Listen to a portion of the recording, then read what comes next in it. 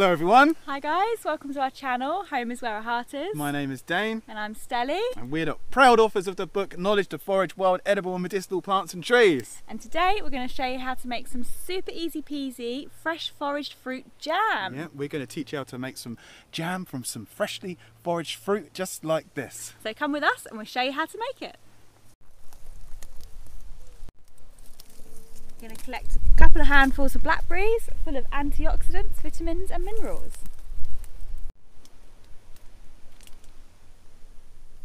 A few handfuls of hearty hawthorns, good for your heart. Some apples. Some beautiful immune system boosting elderberries. And last but not least, some sloes from the blackthorn tree.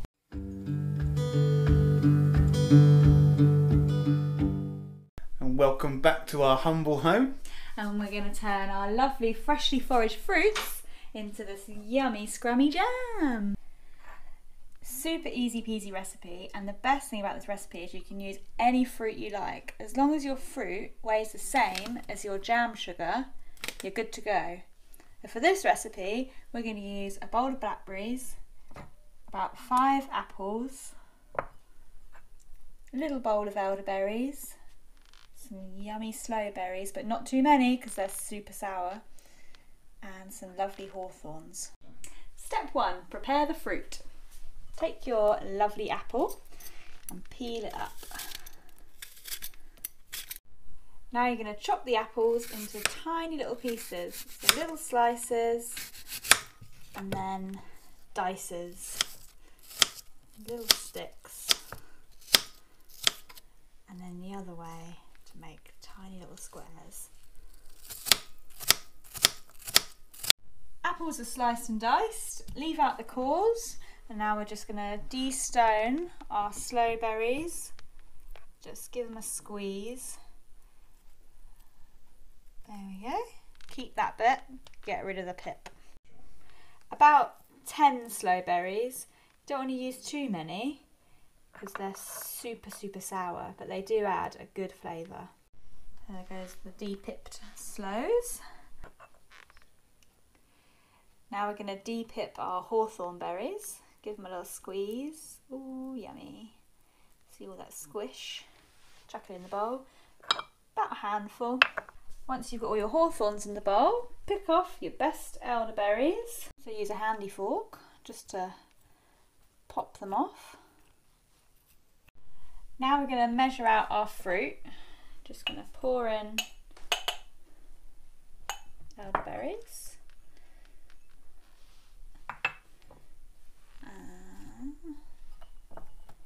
Just using a mug because it makes it really easy for the measurements. It's all a bit approximate, but gives us a good idea.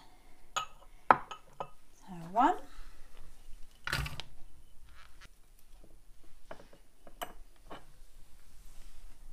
2,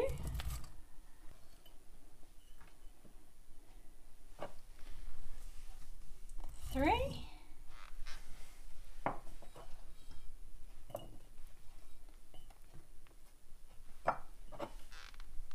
and a little bit.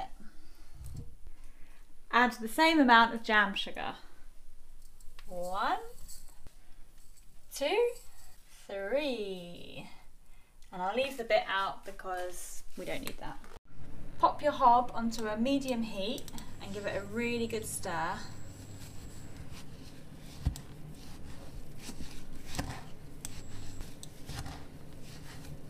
Keep stirring until you reach boiling point. It takes about 5-ish minutes.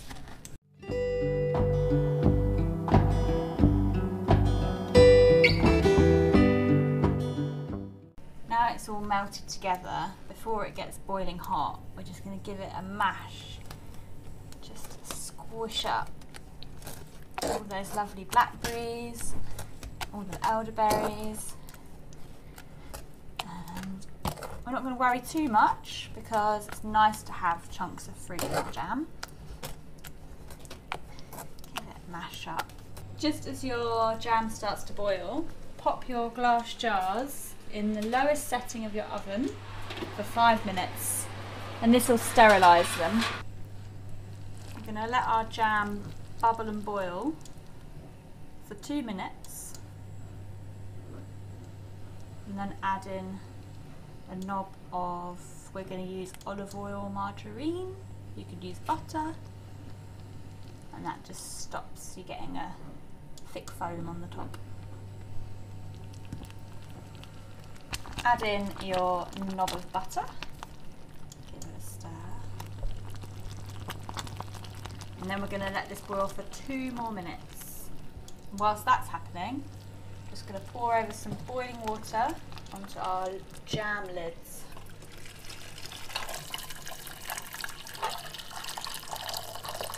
Turn off the heat on your hob, take your jars out of the oven,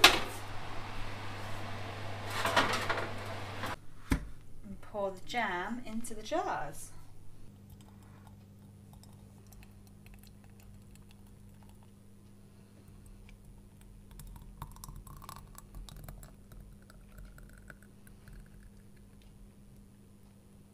And then pop on your lids. Jars are very hot. And the heat from the jam will seal the lids on.